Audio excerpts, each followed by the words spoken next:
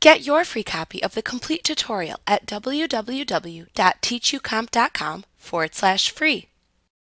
You can click the Print Later checkbox that appears in the main tab of the ribbon at the top of the Write Checks window to save it and print it later. To print your checks later, open the Write Checks window by selecting Banking, Write Checks from the menu bar. To print a single check, use the Previous and Next buttons in the main tab of the ribbon at the top of the Write Checks window to display the check that you want to print.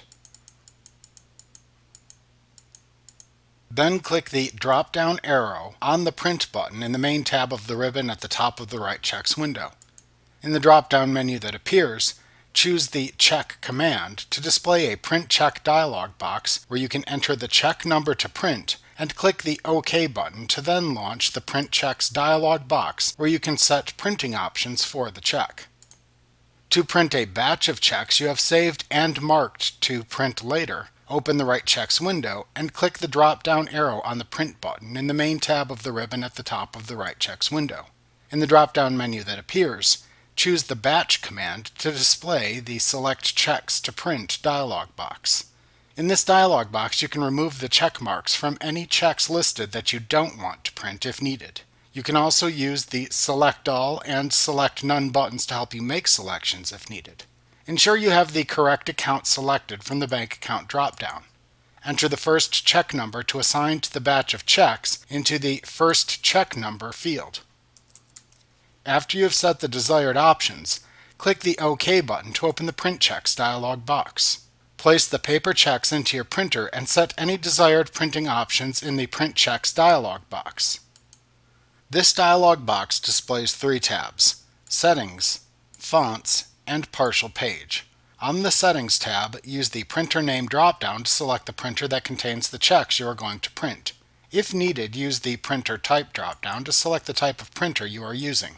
In the Check Style section, select the option button that corresponds to the check style you will be using for printing checks: Voucher, Standard, or Wallet.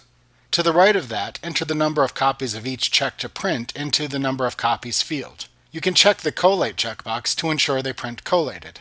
Check the Print Company Name and Address checkbox to print the company name and address on the checks if they are not pre-printed and you are using either the voucher or standard check styles. To print a company logo on the checks, check the Use Logo checkbox. If you haven't loaded a logo yet, click the File button in the Logo dialog box that appears to browse for a logo file for your checks.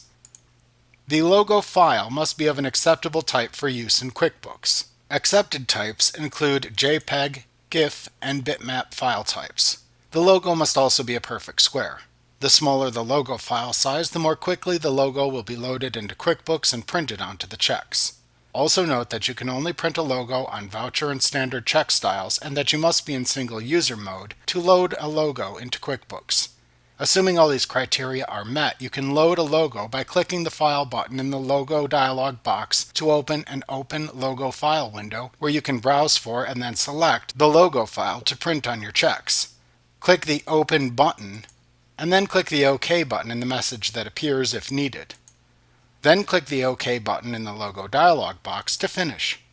If you have an endorsement signature you want to print on the checks instead of having to sign each check individually, check the Print Signature Image checkbox. You must have your signature image saved as a graphic file before you can add it to the checks. If you do, use the Signature dialog box that appears to select your signature file. You'll use this dialog box the same way you use the Logo dialog box. Click the File button to launch the Open Logo File window where you can browse for and select your signature image to use with the checks. You can click the Fonts tab to set the font style to use within checks. You can click the Address Font button to open the Select Address Font dialog box where you can set the font appearance for the company name and address. Click the OK button when you are finished to return to the Fonts tab. You can click the Font button to open the Select Font dialog box where you can choose the font used for most of the text within the checks. However, you cannot change the text used to display the amount. When finished, click the OK button to return to the Fonts tab. You can print partial pages of multi-page checks like the standard or wallet sizes by using the Partial Page tab to select the option button that corresponds to the envelope loading style used by the envelope feeder on your printer. After you have set the desired printing options for the check, click the Print button at the right side of the Print Checks dialog box to print the checks. Before printing the checks, note that the total number of checks to print and the total dollar value are displayed at the top of the Print Checks dialog box. This can be a great way to double-check the number of checks to print before actually printing the checks. Like what you see? Pick up your free copy of the complete tutorial at www.teachucomp.com/free.